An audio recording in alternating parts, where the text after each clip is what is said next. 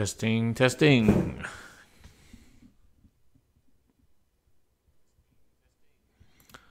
All right. Welcome everybody to CanHammer TV. My name is Darren, your host. CanHammer is your source for Warhammer from the Great White North. You know, for whatever reason, I put that on all my bat reps, but I never say it when I'm live. That's weird. Anyway, thanks for joining me, everybody. We've got a cool show for you tonight. We'll be talking a little bit about some news, and we will, of course, be going on to part 2 of our Custodes Tactica and other things. So do keep watching. Thank you very much for your support on YouTube and on Patreon and here on Twitch, as well as our sponsors, Dan and Dylan, Red Dragon, and guys over at Dream Tea. So thank you very much. We'll get right into it. So one thing was announced yesterday. Well, it was announced a while ago, but now they're starting to leak it, which is the Free Cities of Sigmar book, which sounds like it's going to literally have like 15... I exaggerate, of course, but it's going to have a lot of all these tiny little Sigmar factions that don't have enough models for themselves, all crammed into one book, all with common keywords and battalions. And so it's going to be pretty interesting how they make this book so that everything has a chance to be played, but the cross-faction combos are going to be okay. Now, it wasn't too long ago when people were playing mixed order lists where they would just take things from different books. There was no real synergy, but these things individually were pretty good and it was pretty successful. So if you add synergies to that, it's going to be pretty hardcore. This includes Phoenixes and the Dragon Temples, and all these guys are going to be in this book. So it's pretty interesting to see what they end up doing with that. Apparently then they're also releasing not a new rule book, but like a summary book where they're going to put all the different stuff in there. I mean, Sigmar kind of screwed the pooch with that, in that when the new 2.0 came out, when the new one came out, there was the General's Handbook, then there was Malign Sorcery, then there was the rule book, and it was already right off the bat like 3 books for different rules from different places. So that'd be nice if they just consolidated that. And then the Forbidden Power is another one, and so all these things in different places. So hopefully that's what that book is about. Interestingly enough, they also told us that they're doing something like that for 40K. I read through that paragraph a couple of times, and I couldn't really figure out exactly what that book is going to be. And this is hot on the heels, chapter approved, coming out like in a couple of months. So I don't really know what the 40K book is going to be. It'd be really nice if they just consolidated all the FAQs, and there's some people in the community who have done that. But it'd be nice if there was some consolidation in that regard. So maybe that is what that is.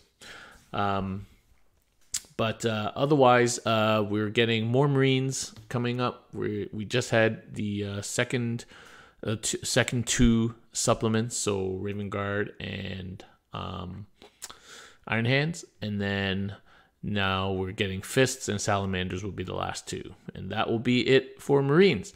Then the real question is, what's happening to the other Power Armor factions? Space Wolves, Blood Angels, Dark Angels, are they going to get any releases? We'll see. There's literally been no leaks about that. I haven't heard any rumors about that, so that will be interesting to see what happens to those factions. Death Watch, Grey Knights, there's a lot of those little factions. Then there has been a new Jane Czar model just put out. Not put out, but they showed us today the new Jane Czar model, which is pretty cool. It looks like the old one, just like much better sculpt. So that's cool for you Eldar people out there. Dark Angels, Bizarre 40K Beast, welcome. Dark Angels leaks came out today, coming in next White Dwarf mag. Okay. I must have missed that while I was working or something, so good to know. So of course, the last also had Dark Angel stuff, and there was nothing in there. So I won't hold my breath until I see a separate book. but we'll see.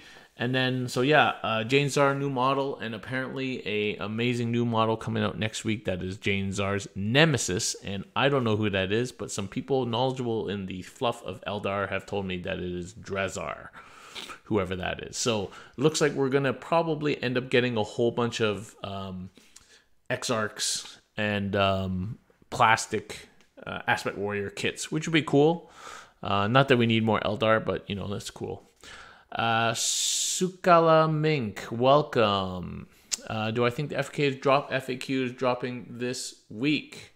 So what's interesting is I just posted about this today on our Facebook, but normally by end of August, there's all this, definitely after Nova, there's all this FAQ talk, right? Like everyone's like FAQs, people posting fake leaks, FAQ, rumors, Spiky Bits is losing its shit.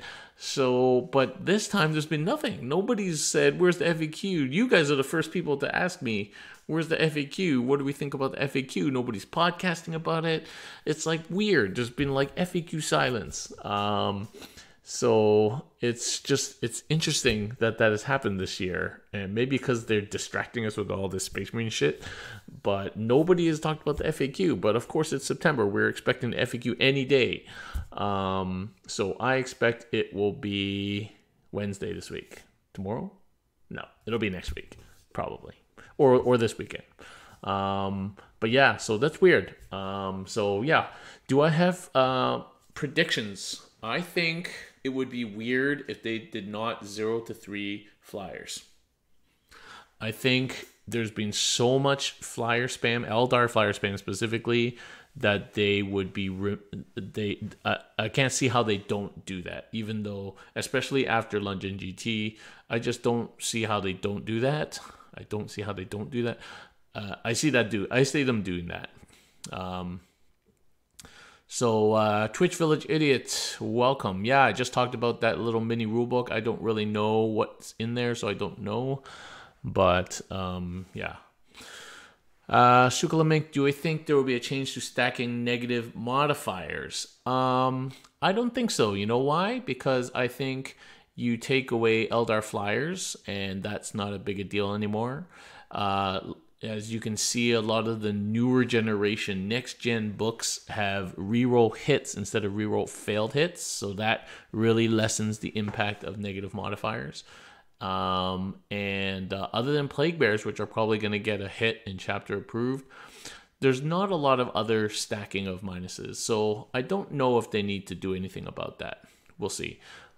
They could easily just say you can only ever have one minus the hit modifier, like, period. I don't know. They could easily do that, but I don't know if they have to do that now, because the biggest thing was like the flyers, right? And so so I think those are some things that will be in the FAQ. Who knows what else they change? I can't remember which rules are still beta and which are not. I just lose track. So whichever ones are beta will probably get finalized. That'll be in the FAQ. And stuff like that. So I think that'll be cool. Maybe there's going to be something in the FAQ about legends. I don't know. I don't know when they were planning on doing that, but now's as good a time as any, to be honest. So who knows? But the FAQ certainly will impact the latter, quarter of the season, heading into the Christmas season and LVO. So FAQ chapter approved are the next big things, unless you're Imperial Fist or a Salamander player. So, yeah, we'll talk about chapter approved when we get closer to the time, because that's usually end of October, November time. So, yeah, so not a lot of talk about FAQ, but it's obviously coming, and it should be interesting. Right, let's just switch tack a little bit to P&P. So the first P&P 13 or 14, I lost track. Dan tells me it's 14. Out of the series of 8 that we've planned for this year happened last weekend. Chris won that. Chris beat Eldar Flyer Spam to win P&P and get himself on the board, on the trophy. And so that was cool. That was just a small event, like 10 people. And next one's going to be 20 people. I'm going to the next one in October, so do stay tuned. I'll be bringing my golden boys to test them out. And so P&P is doing pretty well. And then, of course, CanHammer Team Tournament. Registration is open October 2nd, which is in 2 weeks. 2 weeks? Next week. Next week, Wednesday. Just a bit earlier than right now. CanHammer Team Tournament registrations will open. So remember, you have to sign up through the app, through the BCP app or through the BCP on the web. And you sign up and you pay there. And if you're on the list, you're on the list. There are 100 spots, so that is 20 teams of 5. So you've got to be ready to go, or just pay out and put a placeholder on there. But yeah. So, looking forward to that. I'll be trying to live stream during when the registration opens. I'll open it right on stream right here, and that should be fun. We'll see who gets themselves in. Yeah, so that's looking pretty good. And the ETC are going to have a vote soon, probably after the FAQ. Chris tells me. And the next major rules votes will probably be after chapter approved. So those will be the next 2 things. We do not have an updated ETC pack yet. So as of right now, it's as last year's. But you can certainly start making your teams, 5 mans, 1 faction each, blah, blah, blah. Same as last time. Okay. Zooming along to...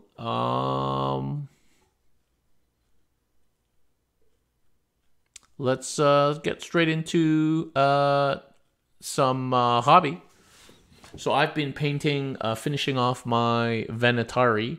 I'm not going to use them, but they're basically done. I just have to do the base, which is going to be tricky because they're pinned to the base, so I can't just airbrush it. I'm going to need to wrap my parafilm around the model, and then I can spray the base. So I don't know if you've ever seen this stuff. Let me just show you.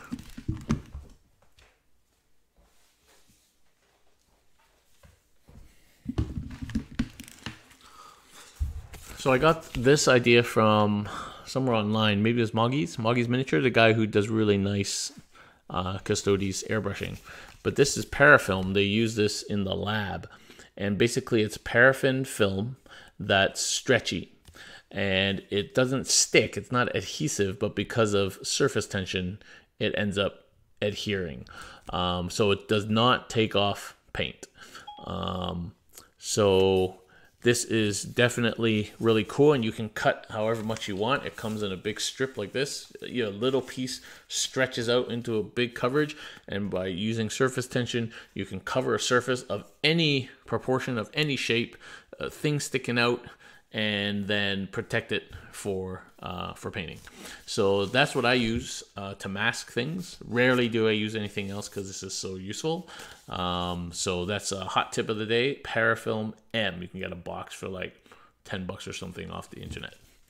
So I got to wrap, so my dudes are like standing on 1 foot with the wings, and then they're standing on these marble columns, and so I have to wrap the model so I can spray the base. So I'll get on to it at some point. I've been screaming through the Sagittarium. I've been copping out a little bit. I figured out that instead of edge highlighting with a lighter shade of gold, I could just dry brush and it looks the same. So I did that. And then also did a bit of dry brushing with the silver instead of picking out all the edges on just the shoulder pads where it's really nicely sculpted. So it picks it up really nicely. And then just filling in the details, and my Sagittarium will almost be done, and we'll see the light of day soon, hopefully. Received a bunch more bases from Dragon Forge, my marble bases, so that's good. So they're ready to go, so they'll come together pretty soon. And then I will finally finish my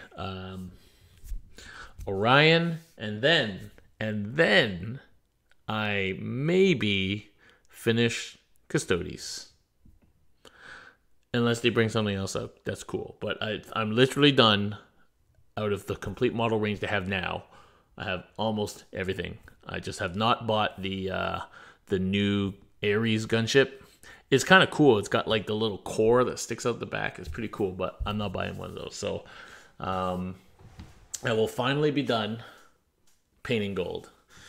Yeah, so there we go. So that's what I'm up to hobby-wise right now. I'm also playing a lot of Borderlands 3, so with Phil and a couple of guys, so that is taking up a lot of hobby time. I will not be ashamed to admit. So that is what it is. Okay, so we were going to mark the time now for the start of Custodes Tactica Part 2. So thank you very much for all your kind comments on my Custodes Tactica Part 1 video. That seemed to be very well received. I have a lot of good feedback on it. So far, no negative feedback on it. So thank you very much for feeding back to me what you want me to do and what you want to see, because that's really who I'm doing it for. So thank you very much. If you've missed it, you can watch it. It's probably still on Twitch, but probably best to watch it on YouTube. And I've put it into a separate playlist called Custodes Tactica, and they will all be chronologically listed there. It'll just be a CanHammer live stream like this, except I wrote in the bottom when the timestamp for when the Tactica starts, so you can just go to the Tactica. The intention is not for them to be extremely long, but maybe over a course of like an hour, you could hopefully watch all the Tactica videos eventually, and a nice little run through Custodes. So part 2 today, we're going to talk about 2 things. Last time we covered Valoris and the foot shield captain, and today we are going to cover the biker captain, one of my favorite characters in all of 40k, the shield captain on bike, and we are going to cover the Vexilla Praetor, or what you may just hear most of us refer to as the Vexilla or the Vex. There we go. So he's not an HQ, he's an elite slot, but he is a character. Okay, let's talk about shield captain. So what advantages are there of putting your shield captain on a bike? There's quite a number. Now, in terms of the point difference, the normal shield captain, let me just rack them up here just so I have the exact numbers for you. So a normal shield captain is 112 and plus weapon. A shield captain in Terminator armor is 122 plus weapon. So this dude, as is with the Hurricane Bolter, and I think there's no other way to run them, is 160. So almost 40 points more than the foot version. So what do you get for that? You get 14-inch move, fly. That alone is almost worth the price of admission. Fly is an amazing keyword, is one of the best keywords in the game. So many good things happen when you fly, and not that many bad things happen to you when you fly. There's a few things that have pluses to hit against fly, whatever. Fly is almost like maybe the best keyword in the whole game. Paint Pot, welcome, Kieran. Yes, he's only 20 points more than the Smash Captain. Smash Captain does more damage, yes, but you need more CP into it, and it's a little bit different. I don't like comparing those two because, and we're talking pure Custodes now. So 160 points, 14-inch. Auto advance 6 if you need to advance. I actually rarely advance, but at the end of the game, you need to move 20 inches somewhere. He's your man. And he will be alive at the end of most games. So 14-inch move, super key, versus a normal captain, which is 6-inch. And fly, so key, because key. Now, you do give up infantry. So if you have no infantry, you might want to consider the captain on foot. But, keeping that in mind. But yeah, so there you go. And then so usual Custodes, so 2-up BS weapon skill. Everybody, I'm not even going to talk about those because everybody has the same. So you gain an extra toughness, and to go from T5 to T6 is a big deal. I always notice when my Terminators are getting wounded with T5 and these guys are T6. It makes a big deal. It can be a big deal. It's not always a big deal, but it can be, just in terms of reducing 3-up to a 4-up to wound etc. So you get an extra toughness for it. You get more wounds. So these guys are 7 wounds. 7 wounds is key. Now we're starting to see Marine characters with 6 and 7 wounds. But 7 wounds means you take 4 wounds of 2 damage weapons. You have to take 3 wounds from 3 damage weapons, or you just have to take a lot of 1 damage wounds. 7 wounds is key. You can survive a D6 smite. You can survive 2 to 3 normal smites. So especially with your 6-up Emperor save. So 7 wounds is a nice number, and it's very key. So and then of course he has 5 attacks standard for Custodes character, and he has the spear. So ideally you want this guy charging so he gets reroll wounds and he can do some damage. Just on without even charging, I did 6 wounds to a battle wagon, just random damage. So can be decent. As I said, Hurricane Bolter. There is no reason to run the other gun. It's a lot more expensive it's really crappy. I think actually it averages out to the same number of wounds.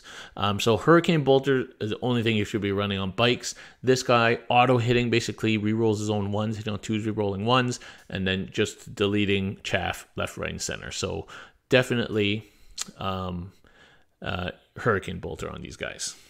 And so the cool thing about these guys, they get stuck into combat, then they just fly out and they can keep shooting. So the bikers are really good for that, and the captain is really good for that. The captain is not really much better than the normal biker, except that he's harder to kill. Now, your shield captain should not be your warlord. Generally, if you're using a shield captain well, he's being aggressive. I feel that strongly. I almost always lose my shield captain, but he does a lot for me before he dies. So I never make him my warlord. And depends on what kind of list you're playing, obviously. If you're playing a bike spam list and you only have 2 shield captains as HQs, then one of those guys is going to be your warlord, possibly. But even then, I would make the Vexilla the warlord, and we'll come to that when we talk about him. But he's rarely my warlord, but I always give him the free relic. There's not that many good relics in the Custodes book. The 2, 3+ invuln ones are the ones that you'll see most commonly taken, and he gets one of those. And probably the Orc Aquilus, which is 3-up invuln, reroll charges. So the reroll charges come in handy a number of times, and obviously 3-up invuln, really good. If you watched my stream last night, 2 nights ago, against Peyton. So this guy, 1 wound left, survived 5 boys with a knob with Wawbanner, a Pain Boy, 20 Gretchen, 2 rounds of combat with a battle wagon with a Death Rolla, all on 1 wound. So if you're good at your 3-ups, this guy will just live. And he's so annoying because he can kick little units' butts. He can tag vehicles. He can kill chaff. He can kill. He's really good at sniping characters because he just pops out there from combat. People think you're tied up, and then you just retreat from combat right next to a character, spray him with 12 Hurricane Bolter shots. So it's very useful as an aggressive forward character, supporting your bike unit, giving them their reroll 1, supporting any units. Really can, because of the mobility, can really from nowhere get into that 6-inch reroll 1 bubble. So really good. So that's the other thing. He's a captain, so he gives reroll 1s to hit, which is actually not a huge deal for Custodes, but is really nice. Good, basically you're auto hitting. So that is the nice thing about the captain. Whether you deep strike him or not really depends on your list. So I'm not going to talk about that now. We'll talk about that when we talk about lists, but there is obviously an option to deep strike him. I never have played with enough CP where I wanted to, fight when I die or that sort of thing. So, but obviously that might be useful on a case-by-case basis. But, yeah. So, is a shield captain on bike an auto include?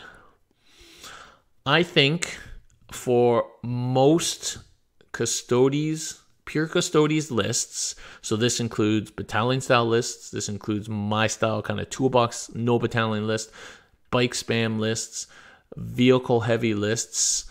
I think if you have 2 HQs, one is Valorous and one is this guy. If you only have 1 HQ, like say you're playing Triple Orion or something, then you're going to have to think, between this guy and Valoris. So Valoris is 25 points more, but this guy's way more mobile, but Valoris gives reroll ones to wound. So the question is, if you're playing like 3 Orions or something, which I don't think people will be doing anymore, can Valoris keep up, right? And this guy can definitely keep up. So I think if you're running a 2 HQ style list, one is Valoris and one is this guy. So he's kind of like an auto take in that respect. So there's not really too much more to say about. So the other thing to keep in mind is that he can heroically intervene. Okay, so don't forget he's a character. That can be a big deal because he'll do some damage on an intervention. The other thing, of course, is he can stooping dive. Often, if your bike unit gets charged and the captain's right behind them, then he can stooping dive. So if you're playing a battalion and you have lots of CP to burn, you can stooping dive him and he could make a big difference. So keep that in mind, because stooping dive also means it's a charge and he gets to reroll wounds. So keep that in mind. Even your single biker captain on a stooping dive can be quite effective. And definitely on a heroic is something, because they're so fast, they just sneak in within 3 inches of somebody. So that's the other thing. Of course, the shield captain is OBSEC, which is great. And so being able to move 14 to 20 inches automatically, popping an OBSEC guy onto there who will be able to shoot something and charge something and clear that objective off, really, really useful for capping objectives, taking over objectives, last minute game objectives, line breaker, sneaking in warlord kills. I mean, there's so many ways of using the shield captain on bike. And I think if you just sit him at the back as a buff bot, you're really not using him to his full potential. So I think it's important to think of ways that you can use your shield captain effectively.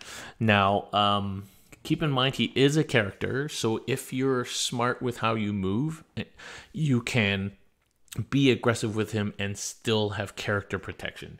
And that's when he gets so annoying for the opponent to deal with, because they are constantly trying to think about this captain, and then he's constantly can't shoot at him, and there's other things to worry about. So it can be such an effective character. And don't give out 1 wound left. You can last. All right, 2 up, 3 up, 1 wound left. Being able to fall out and shoot things, you can really keep going until you lose that very last wound. Okay, so the one thing we're going to talk about just quickly is, before we finish talking about HQs, is the Victor of the Hunger Games, or Victor of the Blood Games. I call it Victor of the Hunger Games, the crying game.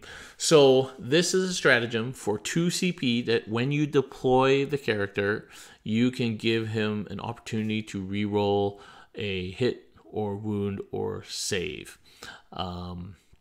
once per turn. I used to think that this was one of the best stratagems that we had, because of course you can do it more than once. But a couple of things wrong with it. First of all, 2 CP is a lot.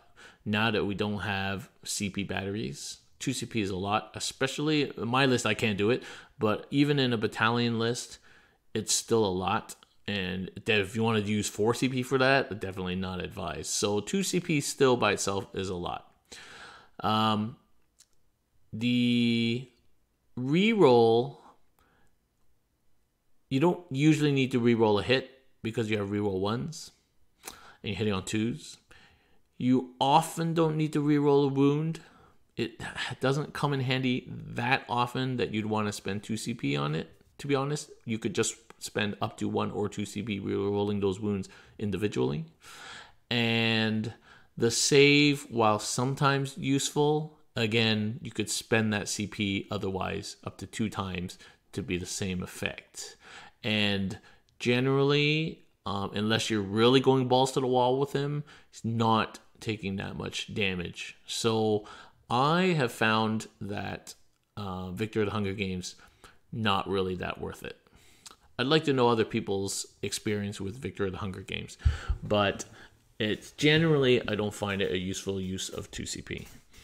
Maybe it used to be when you could just recycle 1 or 2 of them back, because then that's annoying. Even if I remember to use it, which was not often. So yeah, so I don't think it's worth it while we're on the topic of characters. Yeah, and that's about it. And the CP that you had to spend to like fight on death and stuff like that, while that's also cool, again, like, you know, we're tight on CP. We can't afford stuff like that generally, unless you're gonna win the game by doing that, and you still have the CP. So that's basically Shield Captain on the bike. These guys are the bomb, and basically like list auto include as your second HQ. Play them aggressively but safely, and they will reward you with their durability and power. Don't get greedy. If you got 2 HQs, one's got 2 damage left, one's got 3 damage left, don't do what I did on Monday, which I swear I would never do again, but I just did it, is don't split your attacks. Just make sure you kill one. That's most important thing, especially IDC. Make sure you kill one. Like, don't try and be greedy, because they can fluff big time. So they're not actually as hard hitting as people would think, especially without the re-rolling wounds, but they have a certain reputation. So keep that in mind. You can use that to your advantage. So there we go. Shield Captain on bike. All right, let's go to the main man, the Vex, the Vexilla, the Vexillus Praetor. Okay, so this guy's an elite slot, but he is a character, 5 wounds, and like a normal guardian, so T5 and 2 up, 4 up. Okay, so he's not that, he's not that beefy, but because he's usually standing surrounded by things that he's giving -1 to hit to, he's usually fairly, he usually doesn't die because he doesn't get shot. But snipers will kill this fucker. Yeah, he will die. Vindicare has a good chance of killing him in 1 or 2 turns. And those eliminators and stuff like that, hardcore sniping, this guy will die. So, one auto-include in the list last time was Valoris. If there's another auto-include in the Custodes list, it is the Vexilla. So, the Vexilla is auto-include. Statement. You always want to bring the Vexilla. It is just so useful still, unless things really change with the negative modifiers we were talking about earlier. -1 to hit is strong. And it's relatively stronger in Custodes because we're hard to kill. So after you get through the -1 to hit, then you still got to get through all our armor and saves. So very strong. So I'm not going to talk much about him, 4 attacks, 5 attacks, whatever. Loadout wise, weapon, so he can carry all sorts of different weapons. I like to give him something to do some impact, so I usually just give him a Guardian Spear. But if you're going for points and you need to shave 8 points, then just give him a Misericordia, single Misericordia. He can still kill some stuff with that and save some points. If you want to go just for durability, you can actually just run him with a Storm Shield. So now he's 2 up, 3 up, native -1 to hit. So he can get pretty hard to kill. And then you make this guy your Warlord. First of all, because he rarely dies. Russell Timmerman, welcome. Rarely dies, so you're not going to give up Slay very often. Second of all, he's hard to kill. -1 to hit, 2 up, maybe a 3 up if you bought a Storm Shield. And then you give, I used to give him the Funeral Pain, 5 up Funeral Pain Warlord trait. And so he was really hard to kill. I found that hardly ever came in handy, and now I'm a fan of the champion, the Heroic Intervention Warlord trait. So now I take that one. But he's still fair hard to kill, and nobody ever shoots him. But watch out for snipers. Okay, so he has no particular special rules except for his banner. So there are 3 banners. One gives, they all give, can't remember offhand the other 2 ones perfectly, so I'm going to look it up. Okay, so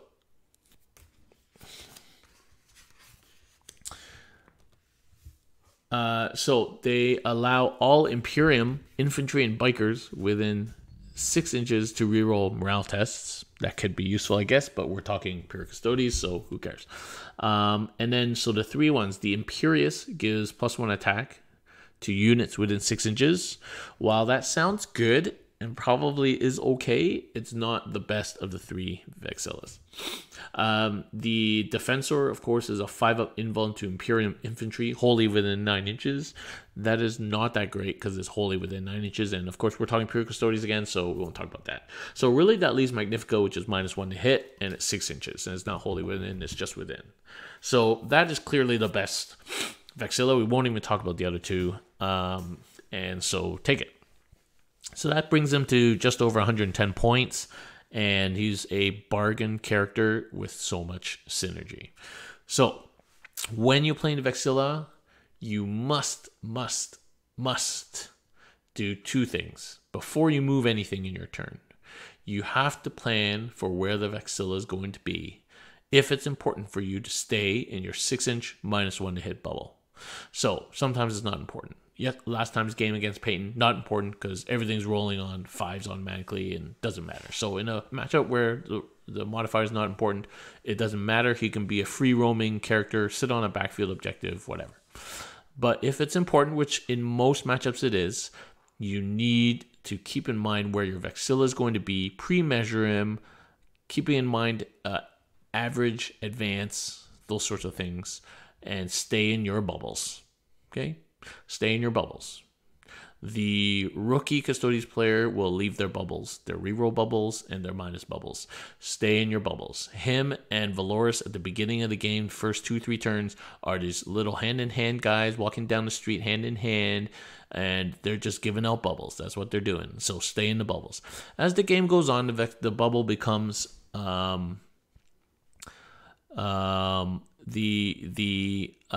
bubble, the -1 to hit becomes less important later in the game.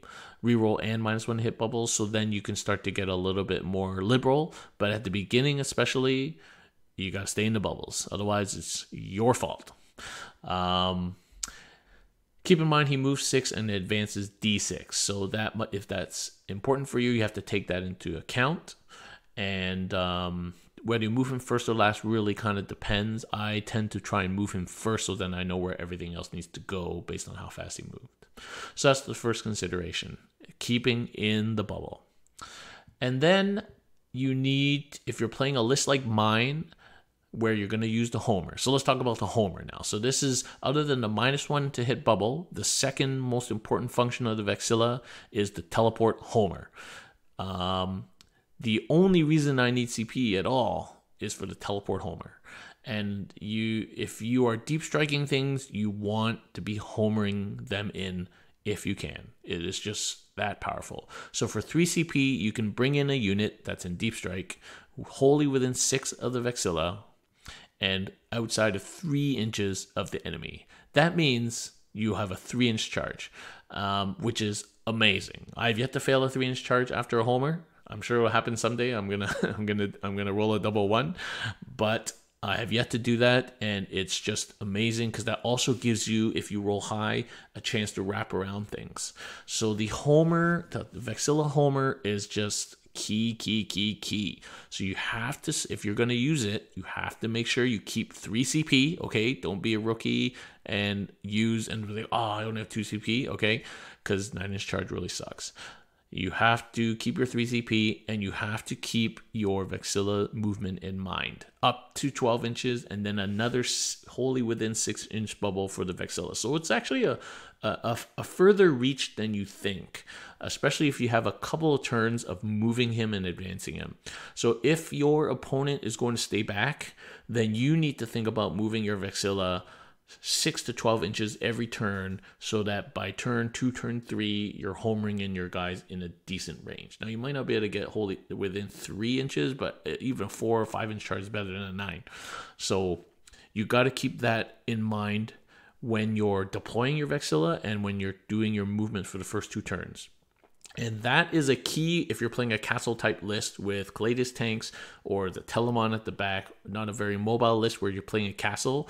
When you move, you have to move your castle, but you also have to keep in your bubbles, but you have to move forward. So actually, I noticed already in my last game where I replaced the Telemon with the 2 Palace, the Telemon really tethered me at the back, and I really had to figure out when I wanted to start moving up and leave the Telemon, because the Telemon doesn't want to move. So now I don't have the Telemon, and I have this super mobile floaty tank castle that can just move around. That decision point is gone. So keep that in mind. But those are the key things: your bubbles and what's your plan for teleport Homer, because you should be doing that. And it doesn't have to be Aqualon like I do it. You can do it to a bike unit. You can do it to a big Guardian unit, Wardens. There's lots of good targets for it for Custodes. I guess a double fist Telemon. But you got it. That's the big thing that you have to practice doing in all your games is where am I going to put the Vexilla to start? How are my bubbles doing? And then how am I going to move that to get me into a Homer position? You can run the Vexilla with Terminator armor, but you're not starting him with Deep Strike because the whole point of it is to give you a protective -1 to hit bubble. So that is just wasted points. So don't do that. Just run him base and just get good at moving, hiding him in ruins, using screens. Just do that, and you'll be fine. It really is just a matter of practice, the most effective way of using the Vexilla. So what else do we need to talk about the Vexilla? Those are the two main things. So the Vexilla and Valoris are the two auto takes of the Custodes army. And then Shield Captain is a close third auto take. So that's your character suite for any kind of starting Custodes army. The only exception to that might be if you're doing bike spam, then you might not take Valoris because you might not keep up with the bike army. Even then, you really have to keep yourself back to stay in your bubbles. When I used to play the 18 bike spam army, it was really hard to always try and stay in your -1 to hit bubble. Because he's just a foot guy. So it'd be so cool if we could run a banner guy on a bike, zooming around on your bike with the banner floating behind him. That would be so awesome. But yeah, that would be awesome. Then it would be really easy to homer things in if your bike could move 20 inches. Oh, that'd be great. But anyway, pipe dreams. But those are your character suite: Valoris, Shield Captain on bike, Vexilla. Boom. And they will often start huddled together with surrounded by tanks and other units. So that's what you got. And be careful. He can be sniped. He's not that hard to kill. And I think he should be your Warlord because he's naturally that much harder to kill with his -1 to hit banner. He always has it within himself. And not many people will be hitting him. So that's my thing. And he also tends to be up near combat units because he's there keeping your combat units -1 to hit when they kill what they're fighting, and now they're open to be shot. They're there to homer people in so they can also do their 6-inch heroic intervention warlord trait. So I think it's just a great choice for being your Warlord. Okay, so that's about it. Let me know if you guys have any questions on that topic.